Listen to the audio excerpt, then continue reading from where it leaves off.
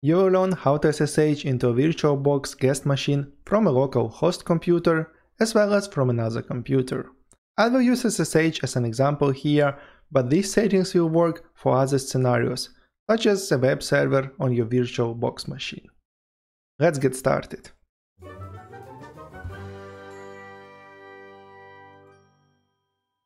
Prepare your VirtualBox, and we will start with installing SSH in your VirtualBox OS. I assume you run a Debian-based distro in your VirtualBox, such as Ubuntu for example. That's what I'm going to use in this video. If you want to install SSH in any other guest Linux distribution, I have a dedicated video on how to install and configure SSH, which you can access here or through the link in the description. So in Ubuntu, you just need to install OpenSSH server package.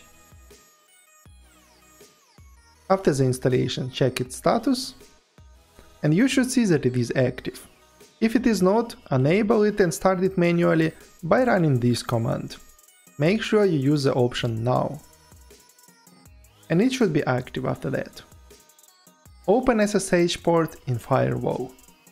If you have Firewall enabled in your VirtualBox, it will block SSH connection. First, I recommend you to check which ports are open on your system. You can do it with this command. I have many ports open here, but this is for another reason. The main idea that the port 22, this is SSH port, that it is open here.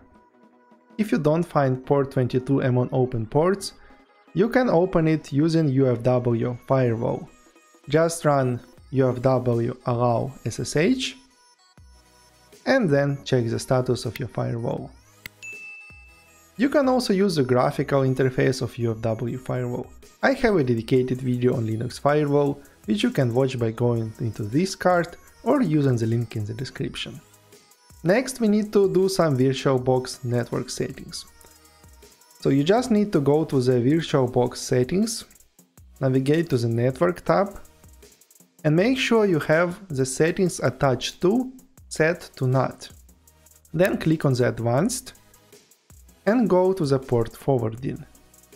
And here you need to add your SSH connection by clicking on the plus sign. You can name it whatever you want, but the easiest would be to name it SSH. For the protocol, you keep it TCP. And then you just need to add the host port, which will be 2222, and the guest port will be 22. You can leave the host IP and the guest IP empty. It will be determined automatically here. Next, we need to install SSH on our client computer. So far we have done all the settings in our VirtualBox. Now you need to switch to your local or your host computer. So in my case it is KDE Neon. So you just need to install the OpenSSH client. I already have it installed. And if you use Windows as your host OS, you can use such program as PuTTY. It is free. After you have installed the OpenSSH client, you can test your SSH connection. To do that, you need to type the command SSH. We will use port 2222 here. Then you need to type the username of your VirtualBox guest OS. In my case it is ALU. But your name will be different here. And the address will be localhost. Press enter. If you see this message which says, "Are you sure you want to continue connecting?" say yes. Then you type your password. Again, here you use the password from your VirtualBox guest OS, not the password from your local computer or your host computer. And hopefully you are logged in. As you can see here, I have been in my KDE Neon terminal, and now I am in my VirtualBox bash environment. Everything works fine here. But what if you want to connect to your VirtualBox OS from another computer, not from your host computer? That is also possible. First go to the VirtualBox guest OS settings. Again, navigate to the network tab, and here in the attached to settings, switch from NAT to bridge adapter. Bridge adapter creates a routing that makes your VirtualBox network interface look like your host network interface. So that way you can reach your VirtualBox machine from another machine. Next, go to your VirtualBox guest OS and find out the IP address of your VirtualBox. You can do it with this simple command if you're running Ubuntu. And then you need to look at the interface you have. If it's a VirtualBox, most likely you will have interface similar to mine. And here is the IP address of my VirtualBox OS. For those of you who prefer graphical interface, there is also option to go to the network settings, open the connection settings, and you will see the IP address listed here as well. So you need to copy this IP address, because that's what you need to use to connect to this VirtualBox OS in the next step. Now I will open my laptop.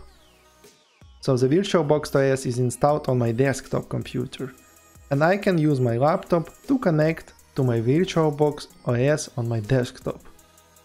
So I just run the SSH command with a username ALU, but instead of the localhost address, I use the IP address we have noted previously. Type my password, and I am successfully connected from my laptop to my desktop VirtualBox OS. There is one important thing I would like to point out here. Both my desktop and my laptop are connected to the same network, so I can use my private IP address here, and the IP address I see in my VirtualBox is my private IP address. And this is fine. Usually I think for most test purposes this is okay, but if there is a scenario when you need to connect to your VirtualBox OS from the outside of your local network, then you need to do some additional configuration. First of all, you need to find out your public IP address, which is very easy to do if you just type my IP address in Google, and it will tell you your public IP address. And then you also need to configure port forwarding in your router, because router usually has a firewall which would block SSH connection. This is more complicated setup, and I don't recommend you to use it for the security reasons. If you still want to do it, I highly recommend you to configure SSH to the highest security standards, which I have described in the video you can see on your screen right now. I hope this video was useful and you are able to connect to your VirtualBox guest OS through SSH. Thank you for watching.